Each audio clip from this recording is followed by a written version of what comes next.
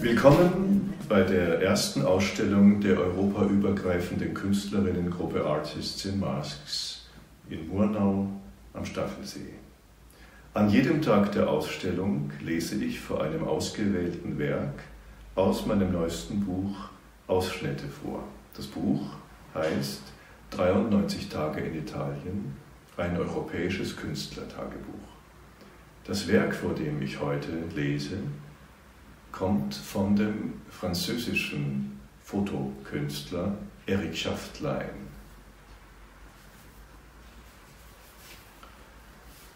Palermo, Sizilien, Samstag, 5. Januar 2019. Mit Werten unter 10 Grad fügt sich das Thermometer noch immer passgenau ein in unsere Vorstellung eines kalten Wintertages. Eine weitere Bestätigung liefert umgehend das aufblitzende Morgenlicht. Es zeigt die Stadt umringt von einem Hufeisen aus weiß gezuckerten Bergen. Wir blicken empor aus der Mitte eines gigantischen Gugelhupfes. Wie wohlig warm es in unserer Küche ist. Dazu duftet es nicht nur nach frischem Kaffee, sondern immer noch nach den Gerichten der Vortage. Trotzdem müssen wir hinaus ins Freie. Heute führen wir Coco an die Viale Lazio in einen Park, in dessen Mitte eine einsame weiße Fontäne über dem kreisrunden Swimmingpool weht. Sie winkt den hochdoldigen Blütenstämmen der Agaven zu, die sich über den gesamten Garten hinweg verteilen. Hier bildet ein mehrfarbig blühendes Rosenmeer das östliche Gegenstück zu den üppigen Orangenhainen der Villa Costa, wo sich Passanten und Gärtner gleichermaßen an den saftigen Früchten bedienen. Trotz der fein abgestuften Noten zwischen Kirschenrot und hellem Neapelgelb ziehen die Hagebutten in den Rosenbeeten kaum Aufmerksamkeit auf sich, ausgenommen Kokos. Zu gerne nascht sie von den prallen Perlen.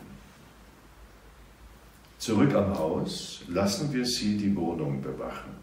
Cesare ruft ein Taxi, das uns schnurstracks in die engen Gassen der Altstadt befördert. Im Calzaviertel steigen wir aus. Eingefügt in Ensembles zahlreicher ebenso finsterer Gemäuer aus dem Mittelalter und der Barockzeit erhebt sich das düstere Massiv des Palazzo Abatellis. Hier wollen wir Antonellos Annunziata finden. Die ersten Stunden aber vergehen über dem Bestaunen großartiger sizilianischer Malerei aus dem 13. bis zum 17. Jahrhundert. Viele der in der Barockzeit entstandenen Bilder verraten Einflüsse von Michelangelo Merisi, genannt Caravaggio. Die Gestalten präsentieren sich gleichsam angestrahlt von einem Scheinwerferlicht vor oftmals dunklem Hintergrund. Eine eigene thematische Ausstellung widmet sich Antonello da Messina. Den Höhepunkt der Schau verkörpert seine Annunziata. Das Porträt, das wir nach Mauro Drudis Interpretationen in Siracusa nun klar und frei geschält von jeder Verfremdung begutachten dürfen.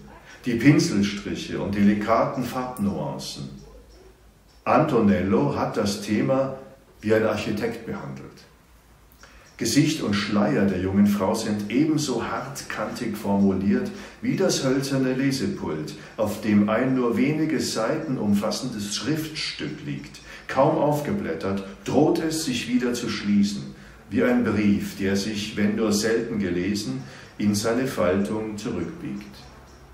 Ebenso ephemer wirkt die Bereitschaft der jungen Dame, sich dem zu öffnen, was ihr in diesem Augenblick begegnet. Mit der linken Hand zieht sie die Enden des blauen Schleiers zusammen, ein Vorhang, der im nächsten Augenblick ihr Antlitz vollständig verbergen könnte.